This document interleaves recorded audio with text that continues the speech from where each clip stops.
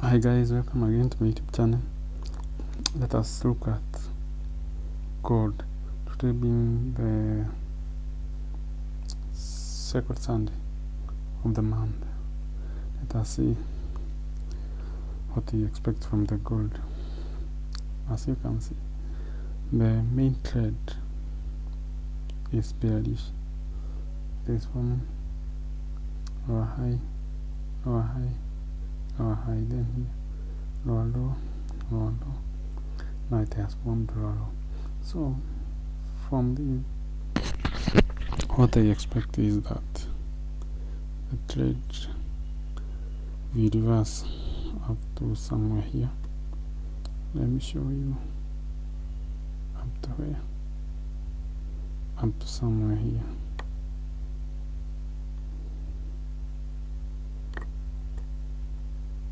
The trade will reverse up to somewhere here. Trade is starting up to somewhere here. That is according to me. Then when it reaches here, you must wait for it to see how it will react. It can break or it can continue to be bearish. If it breaks, that be in a hurry. You wait until it gives you a clear direction. But if it reaches here, you can see it will continue to be bearish. You can say, when I say that, you consider many things. You consider pin bar, or the candles that it has formed here, like pin bar, engulfing pattern, inside bar. Yeah, when it reaches here, you wait and see what next from there. When you have seen what the market is giving you, now you can trade.